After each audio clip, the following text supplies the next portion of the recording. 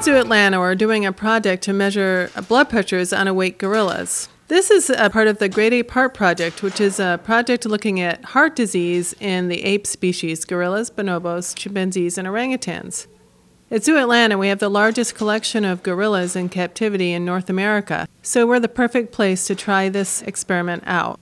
The hard part of the sleeve, or the protective part, we call it the Gorilla Tough Cuff, was designed in collaboration with Georgia Tech. And then what we do is we insert just a regular blood pressure cuff, just like your doctor's office. The gorilla is then trained to put their arm into this sleeve and accept the gentle pressure of the cuff inflating. Over time, and with lots of positive reinforcement, the gorilla learns that they won't be hurt and that as the pressure increases, they need to sit very still. The gorillas actually love this part of the training because they are getting treats the whole time.